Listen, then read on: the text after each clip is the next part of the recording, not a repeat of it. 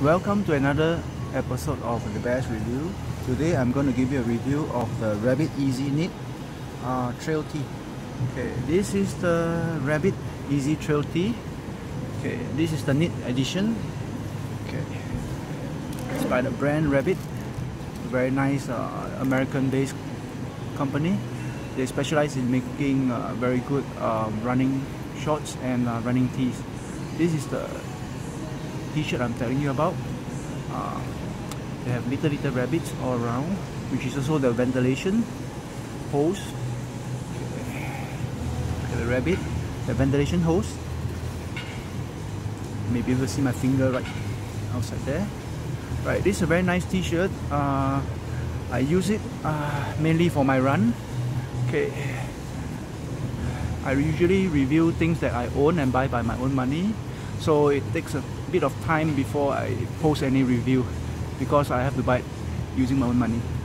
Okay, the tech spec is this is a technical tee, good for running. If you are running in those sweaty trails in summer, this will be a very nice t-shirt for you. Okay. As with all rabbit tees, please do not use bleach when you wash your t-shirt to remain the properties and the color. Right?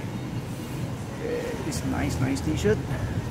The people swimming in the background because it's summer now. So, would I recommend this t-shirt? Yep, this is a very nice t-shirt for trail and your normal run. It wicks very well. They have ventilation hose in shape of rabbit. Maybe you can see my finger right through here. Okay, I didn't bring my torchlight today, so you can't see much. Right?